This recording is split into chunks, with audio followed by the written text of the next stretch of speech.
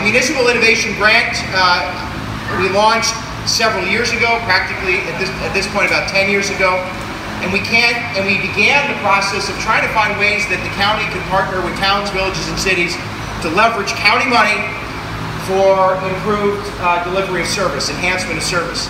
And the relationship we have with towns, villages, and cities, the supervisors and mayors, Republican and Democrat, Northern Dutchess, Southern Dutchess, Eastern Dutchess, really is fundamentally what makes Dutchess County unique. Oftentimes, higher levels of government don't necessarily show the respect and the support for lower levels of government, despite the fact you're the innovators, you're the laboratories of experimentation, and ultimately you deliver real results to real people every day.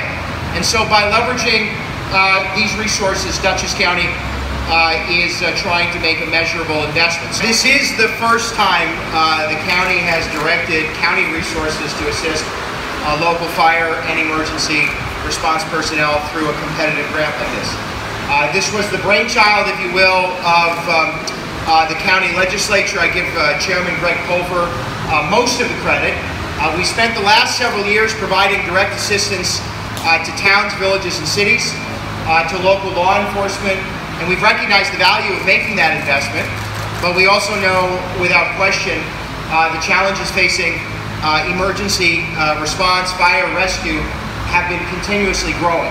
I know the challenges that volunteer and career fire departments face every day. Over the course of the last 2 years, certainly during the pandemic, those challenges mounted. We are thrilled to make this commitment to all of you, and I know that you're going to put it to work for the citizens and residents of Dutchess County. God bless you and stay safe.